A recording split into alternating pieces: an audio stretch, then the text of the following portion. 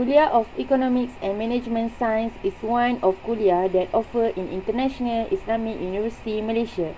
They have 4 departments in this kuliah, which are Bachelor of Business Admin, Bachelor of Islamic Finance, Bachelor of Accounting and Bachelor of Economics. BBA students must take the Entrepreneurship subject to fulfill the requirement of department. Assalamualaikum. Hi, I'm Dr. Oli, lecturer for Entrepreneurship class. I will teach this subject for this semester. So, let's start this class with Kitab Al-Fatihah.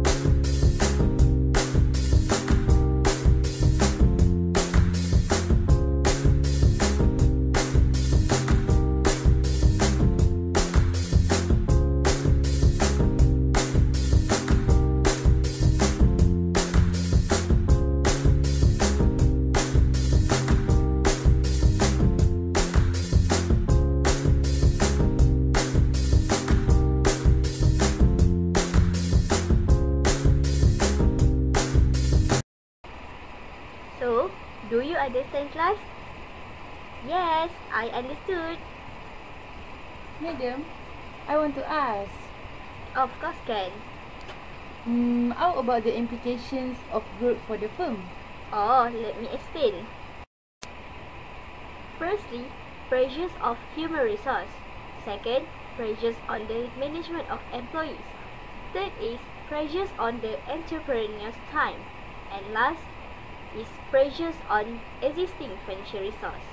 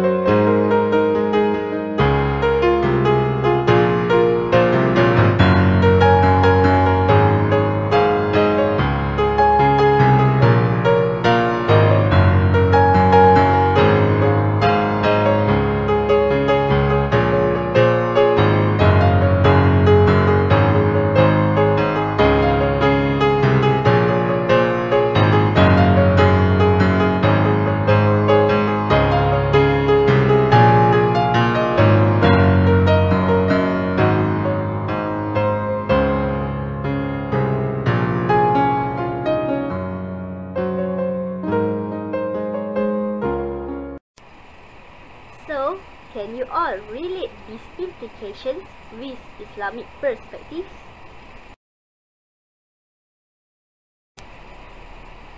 I think the entrepreneur's time can relate with Surah Al-Ams.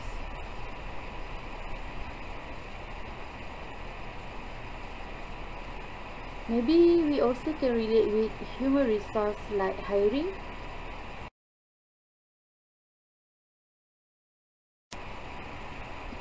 Madam, how to overcome this pressure for the firms? Okay, let me explain one by one.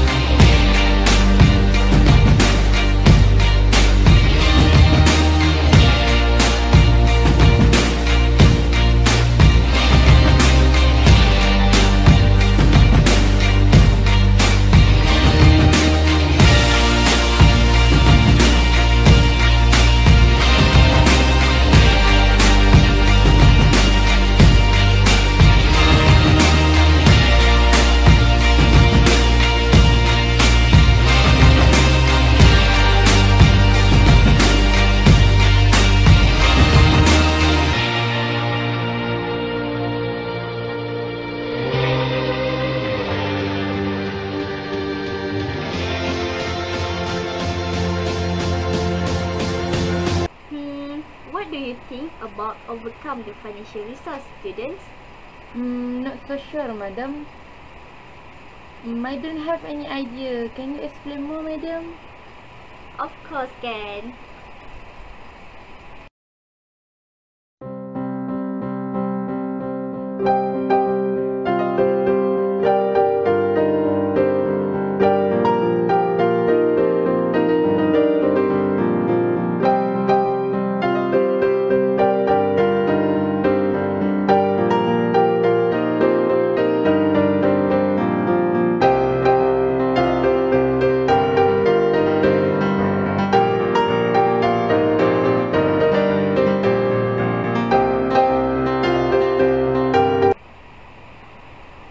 So, do you have any idea for financial control? I think by managing cash flow. Others? Through manage the inventory. Okay.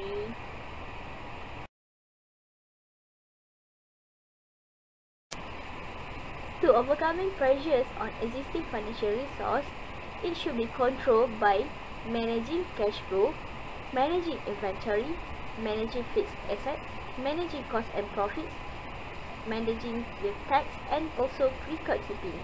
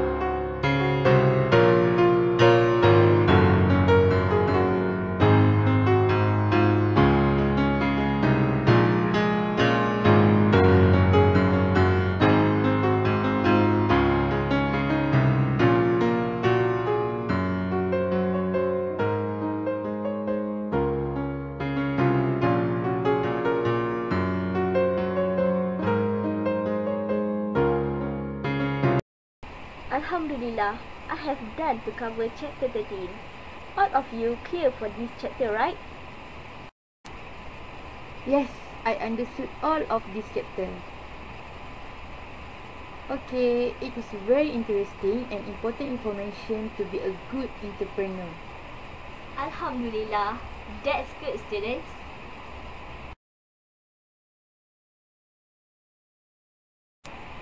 That's all for today. We close our class with Tasbih Kafara and Surah Al-Ans. I will see you for the next class. Bye-bye. Okay, thank you, madam. We will see you later.